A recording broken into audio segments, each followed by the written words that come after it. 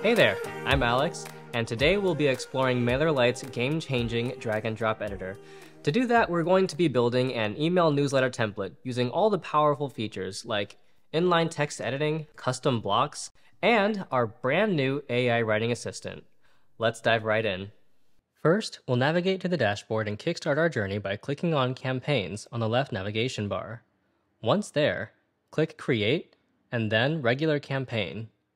Give your campaign a name, and then head down to the subject line. We've integrated a subject line generator that uses our AI writing assistant.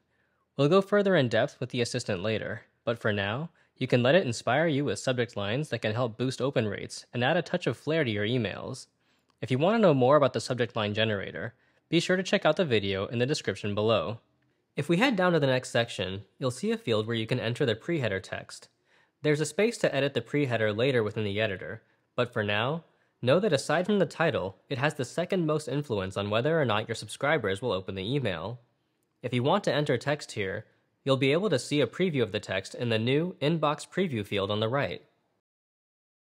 Now, head down to Recipients, select who you want to receive this campaign, hit Save, and then hit Next. Under Email Design, hit Start from Scratch to be taken to our drag-and-drop editor. Now we're in the editor, which is divided into three key areas. The Blocks sidebar, where we have a toolbox of elements to play with. You can see the blocks are sorted by category for easy access. The middle section is our canvas for creating the email layout, where all of our blocks will go. And the right sidebar is our control panel for template and block settings. This is where you can adjust both individual and global settings for the styling within this template, so that you don't go block by block adjusting styling. So with that, let's start crafting an email. The drag-and-drop editor is essentially an email comprised of a series of blocks. The blocks section on the left is organized in the same format of a typical newsletter email, starting with your top navigation, hero images, section dividers, text elements, and content like articles, images, calls to action, etc. Dive deeper, and you'll find our Special section. This is where you can discover blocks designed for surveys, quizzes, and much more.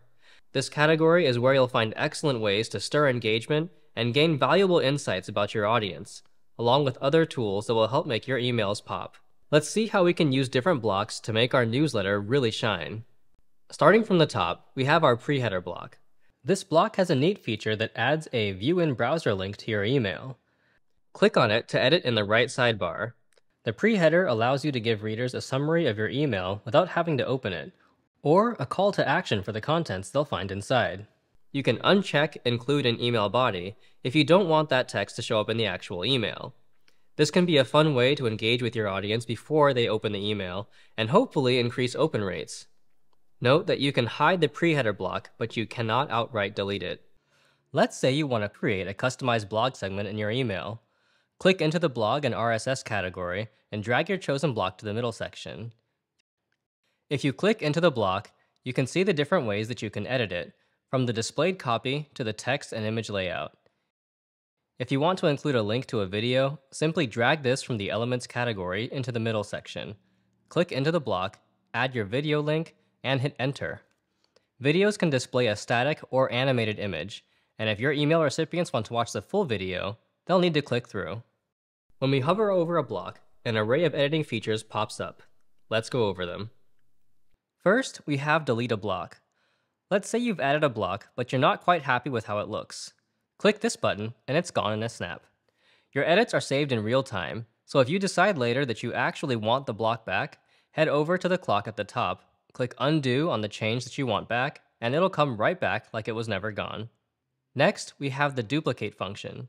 If you find a block you love and want to reuse, no need to start from scratch.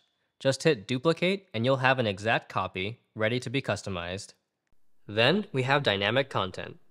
It allows you to personalize what different audiences see. Click here, and you can set specific blocks to only appear for chosen audiences. For example, let's say you want to include an element that's only visible to paid subscribers. You can select which group can see it, so that when it's sent to your list, it'll only appear to those paid subscribers. It's not limited to paid versus unpaid either. You can specify conditions like geolocation, whether they've opened certain emails, or are part of another group or segment. It's a powerful tool for custom tailoring your newsletters. Next, the all-important Edit button. Hovering over a block brings up the Edit button, but our drag-and-drop editor also features Inline Editing. Simply click into the block and you can edit text right there.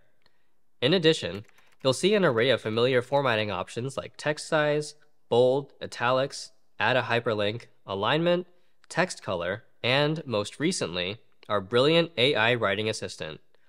We'll talk more about that later in the video. One thing to note is that when you click the Edit button, you'll also open up block-specific settings in the right sidebar. These settings can go beyond text formatting and are unique to each block, so it's a good idea to check the right sidebar for further customization. Next to that is a button to save the block as a template. Remember that custom blog post we created earlier? If you want to include this design in future emails, click on this button to save it. You can retrieve it in future templates by going over to the Saved Blocks category in the left sidebar and dragging it into the middle section. You can use the up or down arrows here to move a block up or down in your email design. And finally, our handy 6-dot grip. Click and hold these dots to move your block wherever you want in your template. As you drag it, you'll see a space open up where it will fill within the email design.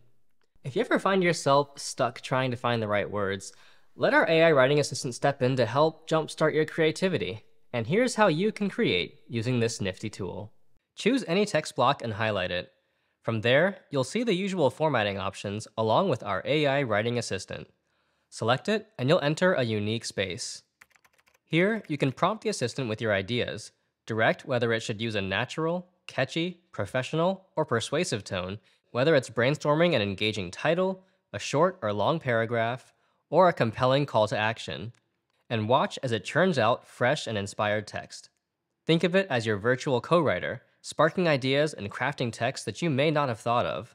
To learn even more about how to thrive with our AI assistant, be sure to check out our knowledge base article on how to write effective prompts to use with the AI writing assistant. You can find the link to this article in the description below. As we get to the bottom of the email template, let's not forget the footer. It's crucial for including an unsubscribe link and potentially a link to your audience's preference center. The Preference Center allows subscribers to specify what kind of messages they want to receive from you. If you want to learn more about how to set this up, check out the video linked in the description below. You can also keep your social links here so that your audience always knows they have other ways to connect with you. When you click into the footer block, you'll see options to customize your social media links appear in the right sidebar. It's important to know that if your email does not include a footer block and unsubscribe link, the campaign cannot be sent. Now going back to the top of our email, let's take a look at the top navigation bar. These are the 4 buttons at the top of the editor. From here, we can track edits saved in real time, save our email as a template, preview and test our work, and more. When we're happy with our design, we'll hit Done Editing. But if you're completely unhappy with the design, you can hit Remove Content Blocks from the Actions button. Be careful though. This is one action that you can't recover from your recent changes. And with that, we've built an email newsletter template using MailerLite's new drag-and-drop editor.